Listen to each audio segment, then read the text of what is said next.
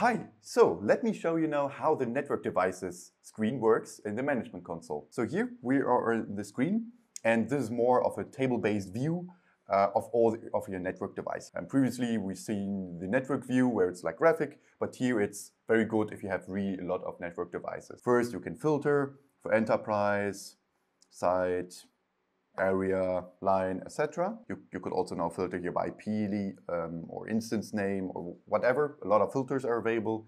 But basically what these network devices are, and let's go here, there are the first step to connect to something and extract data.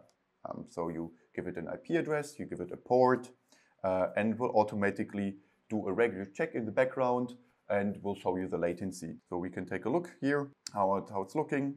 The network device, so you can see it has a name, it has an IP address, it has a port, it has a location here, which is in this case fully inherited from the instance where it's running on.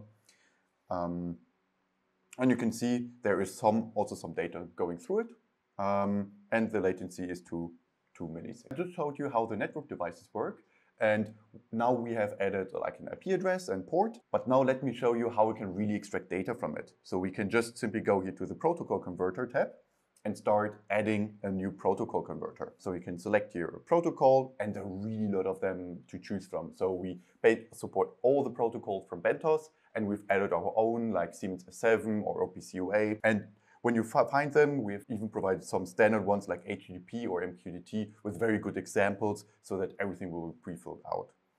And in this case, what happens is we connect via OPC-UA with IP address port. You can specify the node IDs. You can also specify the node ID of like a folder, and it will automatically browse all the folders, subscribe to all of them, and will put them as a whole thing into the unified namespace, so that when you are in the tech browser, you could also have all the folder structure there, which is very good if you just want to transfer everything from the OPC-UA server to the unified namespace. In this case, we wrote it here, it's just I equals to 84, and no username, no password.